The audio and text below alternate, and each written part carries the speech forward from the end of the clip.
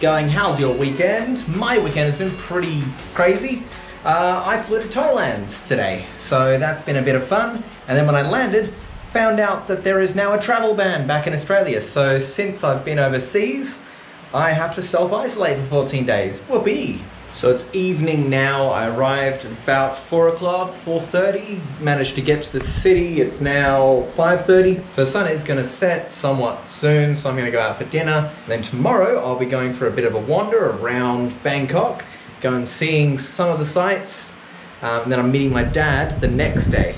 So that'll be good fun.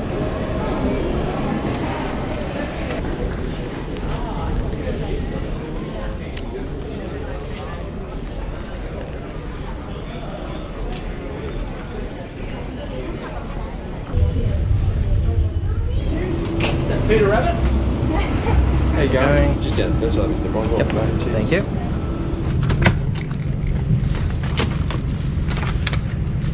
I found out as I got off the plane that when I get back into Australia, I've got a mandatory 14-day isolation period. Apparently they just passed that in Australia. Damn. Any international travel at all, mandatory 14-day isolation.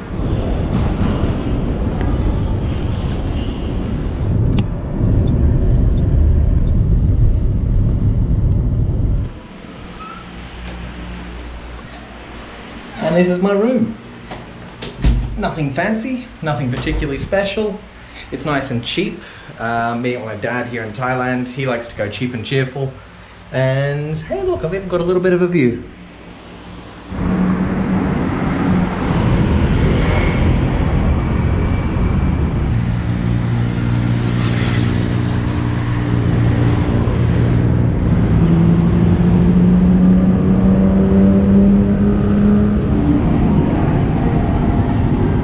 There is not a single quiet spot in Bangkok. It is crazy here.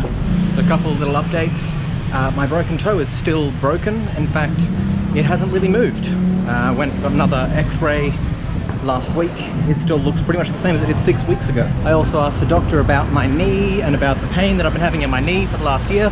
They confirmed that it's, yes, possibly becoming chronic, and have assigned me some physiotherapy sessions, which are subsidized. Look at that wiring. Does not look safe. Alright, so I've accidentally managed to walk in completely the wrong direction and I'm on the wrong side of the city. Oh well, the positive is that I get to see a bit more of the city then. If my broken toe, because it's still broken, I've been referred to go see an orthopedic surgeon who will do a better sort of assessment of what's happening, and they may recommend more time, or they may recommend surgery where they actually push the bits of bone together and then let it heal. One of the issues there is that when I get back to Australia, I'm on a mandatory 14-day self-isolation. There are fines for not adhering to the self-isolation as well. So I really don't know when I'm going to be able to get to go and see this orthopedic surgeon. I don't know. So I'm staying further toward the northwest of the city, near Khao San Road, the famous Khao San Road.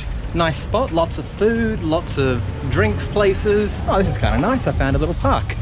Everyone's walking around the park in one single direction. No one's walking the other direction, which is a little odd, but I guess that's a way of helping so that people don't clash into each other. And I need to walk in the other direction, so I'm cutting through the park so I don't walk in the other direction.